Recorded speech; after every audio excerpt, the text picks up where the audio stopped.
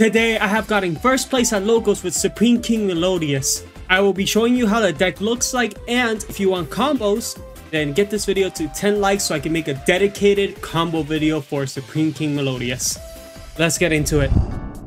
Now we're gonna start off with the Supreme King package over here. So here we have 3 Dark Worms. Usually we used to play 2, now we're boosting this up to 3, mainly because we have Nibiru in the deck. So we want to be able to use the Nibiru and then normal summon this, then link it off. So you're able to get a +1 off of the search, plus a link 2, which is super nice for this deck. And where you're going to be searching after the Dark Worm is the Gate Magician. So we have Gate Magician here.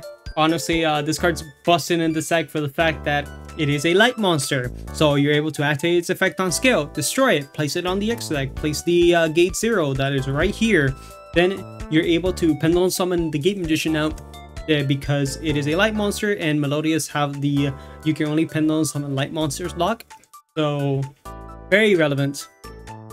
And of course, you know, Gate Magician is pretty much a way to search yourself another Gate Magician or a Light Worm or anything there. So you're able to have a bunch of options for combos. So it's very nice. Then we are playing double Light Worm. We have Light Worm mainly because of the fact that this card is really good for the Grand Game. And honestly, the fact that this deck struggles a bit with having Grand Game, this card comes up so much. So the fact that if Pendulum Monster is destroyed while this is in the X deck, you can add it back to your hand, which is such a relevant effect because it just makes, you know, games more winnable. Because if someone destroys your scale, you're able to summon this, add back either the Dark Worm or the Light or the Gate Magician, and then you scale it, which is super nice. And yeah, that's pretty much why we play it. Then we have Wings of Light. I like Wings of Light. This card's cool. This card pretty much you search it off of the Gate Magician, so you're able to search it, then get effect, search another Gate Magician, which is really cool. I like it a lot. But yeah, that's pretty much the reason why you play it. You could potentially play Dream because it could play around Joel. If you search a card and your opponent draws you could chain Wings of Light and then search for Joel. That's pretty much the reason why you would play 3. But I'm currently playing 2 because I wanted more hand trap space. Okay, next up, we have the Melodious package. We have 3 Refrain. Refrain is a really good normal summon as well. However, you're probably going to be using this for the main combo, which is the Ostinato combo. And now we are back to triple couplet. Last video, I did choose 1 couplet because I wanted to play more hand traps. However, the only bad part about doing that is the fact that if you draw a couplet, kind of screwed. So having the 3 is very nice because you get to play around a lot of things, and having this plus like Dark Worm is really nice. So drawing this isn't that bad either. We have the Melodious I can't speak words. We have Melodious Concerto. Now we can search that off of the couplet, which is a very nice card. And if we summoned all these things to Ostinato, we're able to make Absolute before our Pendulum Summon, which is super nice. Then we have the Triple Ostinato. I've been mentioning this card. I should have shown this card first, but yeah, we're playing 3 of them. This card's insane. And yeah, I don't think I should explain what Ostinato does. It's just brand fusion. This card's probably going to get hit at some point, so time to get ready. So we have Dragon Shrine to send the Dark Worm, and we have Foolish Burial to send the Dark Worm as well. And also, if you notice, this Foolish Burial is in Spanish. Entierro insensato. Very epic. So we're gonna be playing some hand traps here. So let's get into the hand traps. We got Ash Blossom. Ash Blossom is insane right now, mainly because it can negate either you can negate the Tract, you can negate the Requiem, so it comes up a lot. It's very cool. And yeah, it's Ash Blossom. It's such a relevant card for all of Yu-Gi-Oh at this point. We got Nibiru, the Primal Being. You're playing triple Nibiru. Okay, some people disagree for the fact that Ginza can still make the like Wave King High Caesar, which honestly, you could just Nibiru them before and their board gets weaker, which is very nice. But still, you get a nice little advantage thanks to that, and your opponent has to deal with a Nibiru token, which you know, can be good, can be bad, depends on the hand. So let's see what happens. But drawing this alongside a hand trap is always very powerful, so I like to play Nibiru. We got the Imperm, triple Imperm. It's this one doesn't need explanation. It's imperm. Imperm's always good. So yeah, that's pretty much it. We got more hand traps. We got Effect Veiler, does the same thing as Imperm. However, it can be called by the grave. But we're also playing this for as a cross-out designator target. So it's very nice. Then we have Bestial Magna Hut, and we have Bestial Geoswarm. So the main reason why we're playing the Bestials is because we can banish Fiendsmith cards thanks to this. So it's really insane. So you're able to just banish the Lurry if your opponent controls a monster, and if they don't control a monster, you could just banish the Fiendsmith Engraver. I always forget the name, but yeah, you banish the Engraver, you summon the Bestial, and if you summon Magna Hut, then you're able to search a Dragon Monster at the end phase. You can either add the Bestial, or you can add Dark Worm, or you can add Light Worm. Depending what situation you're currently at, it's really good. So just search either of those two. Also, if you search the Geoswarm, then that's very nice because you're able to just out your opponent's board a bit easier. Okay, next up we have Cross-out Designator to be able to use all of these targets right here. Very nice. That was a really bad like card swipe, but you know, whatever, it's fine.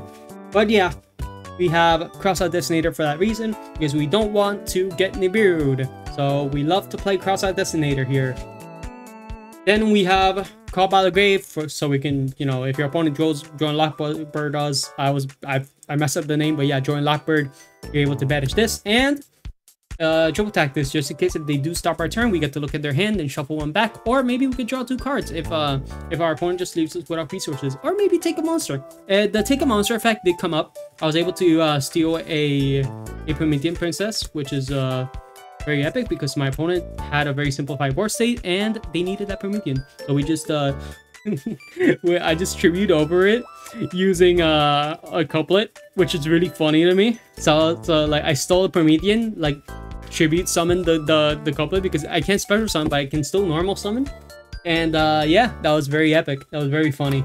That is it for the main deck. Now to get into the extra deck. First, we are playing 2 Beyond the Pendulums. Yeah, we're out of Appaloosa here, so we're making just another Beyond. Just in case if our opponent negates our first Beyond, we're able to summon a card off of the Bacha, and we're able to just summon another Beyond the Pendulum, because guess what? The first effect is not a once per turn, so that's very, very nice, very nice. So if our opponent negates it, we just like keep turboing out to try to get our search. Though, sadly, whenever we do, probably we're going to be losing to Nibiru at that point, but yeah, it is what it is. But if we can make Absolute before that, we just end up making Beyond, but without using the effect, which is super nice. So we're able to get our negate and then be able to Pendulum Summon. So we're also playing the Haggard Lizard Dose, because this card's very important if you are playing Nibiru and Melodious. They're able to just make a link 2, summon this, tribute it off, draw a card, then you're able to activate your Osinato, or be able to activate your Dragon Shrine to send Dark Worm if you want to do that, which is super nice. Then we have IP Masquerena, then SP Little Knight. This is pretty standard. I have a feeling that IP will get banned in the next ban list at this point, so you know what, I'm expecting this card to be changed at some point, but we probably would still be playing SP Little Knight no matter what. But because it's such a good removal card, but it'll be a bit awkward, but still good cards, good cards. Then for our only link 3, we have Exceed the Pendulum. Exceed the Pendulum will just, you know, pop off and be able to make the access code thanks to that. Usually you are going to be ending on the Exceed the Pendulum on field, which is very nice. So you're able to just like summon back the Gate Magician that you sent off of the Absolute effect. So yeah, you know, you're getting more pluses, you're getting follow-up. And the access code is just to win games. It's always so weird to say, oh, the only link 4 I'm playing is access code talker. I'm gonna say this a lot, but Appaloosa felt very like into my brain already. I had that program in my brain to be like, oh, access code and Appaloosa. Now it's just access code. Access code is just sad and alone. So for XYZs, we have Baguska.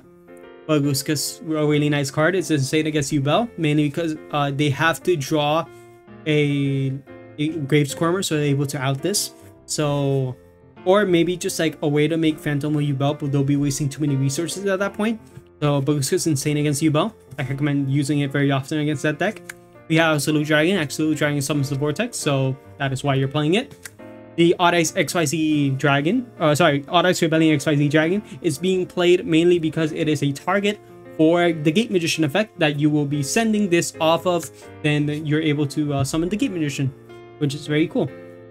Then we have Typhon. Typhon is just a really good card that helps a lot with outing boards. You can play Zeus if you want.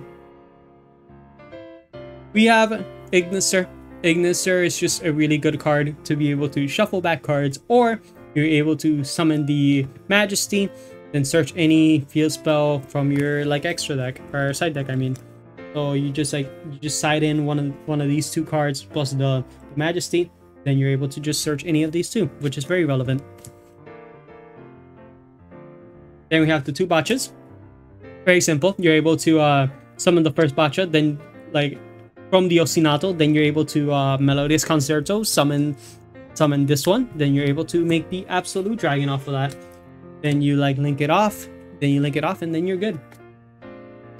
And the final card is Vortex. That's pretty much what you will be making off of the Absolute.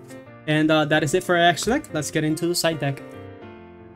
Okay, so first we have our combo that I already showed off. We have our good old Floodgates. Ah yes, I love them Floodgates. So Majesty, you summon it off of the Draco Slayer, you're able to search any field spell from your deck, then discard one card. So I usually would search the Secret Village because Secret Village is insane against most X's format. Insane against Yubel, against Fiendsmith, like Fiendsmith Snake Eye is really good as well because your opponent is not able to do much. And if you summon IP Masquerena, and if they summon the Diablo Star, you're able to just banish, just banish it by going SP, then banish the Diablo Star, and they lose. It was very nice. Necrobatic hasn't come up. Honestly, I've been studying it for a long time. It hasn't come up yet. You can play Zombie World if you want, but I have Necrobatic just in case, because Necrobatic is such a it has a wide amount of weaknesses for other decks. So yeah, I'll keep it in. Why not? We have Dark Ruler No More, which I'm playing 3 of. There it is. Okay, we have 3 Dark Ruler No Mores. This card is really good this format because your opponent is storming the field with monsters. So you just Dark Ruler No More them. Then you start playing your board, then out their board completely. So you make sure they don't have any follow-up. You're playing for back row removal triple Caustic Cyclone. Then you're also playing the Harpy Featherduster. Yeah, these are back row removal. These are good. These are good back row removal. So yeah, Caustic Cyclone's still pretty insane right now because you're able to just target any the Fire King Island if your opponent's playing Fire King Snake Eye. Which if it does get the new card, it may be very relevant because you kind of want to get rid of that. Playing the 1 Triple Texas Talent. I'm playing a second one because I wasn't sure what to put in this one spot. So I was like, sure, I'll play another talent just in case. It didn't come up. But the other talent came up. That was like in a game 1 situation. Yeah, it's good. This card really came up. We have Ghost Sister and Spooky Dogwood. Oh god. Oh my god. I can't explain why I play this. But it is... I went to such high light points my opponent couldn't beat me, so it was pretty much a situation where they were like, okay, well then I guess I can't do anything about it. Let's go game 3. Yep, that's what happens. And we have Abyss Dweller. Abyss Dweller's a good card. I honestly was siding it mainly because I didn't have much space for the to play Baguska in this, and I really wanted to play 2 Beyond the Pendulums. So you could potentially, if you want to play this in the side deck, or in the extra deck, I mean, you just like take out a Beyond the Pendulum and didn't play this. So that's your option. But I honestly just decided to side it because it didn't come up as much for me to be like, okay, I need Dweller, my extra deck. But Baguska came up way more. So yep, that is it for this video. Thank you so much for watching. Pendulum is still alive, kind of, but we're in a very rough spot. And the next video will be a Pendulum Magician deck profile. Yep, I was able to get 2nd place at a locals Pendulum Magician, so very excited to share that video. Like this video so I can make the combo video that you guys want. Oh, well, if you guys want it, better said. And yeah, that is it for the video. Thanks so much for watching. Skylight, comment, and let's go.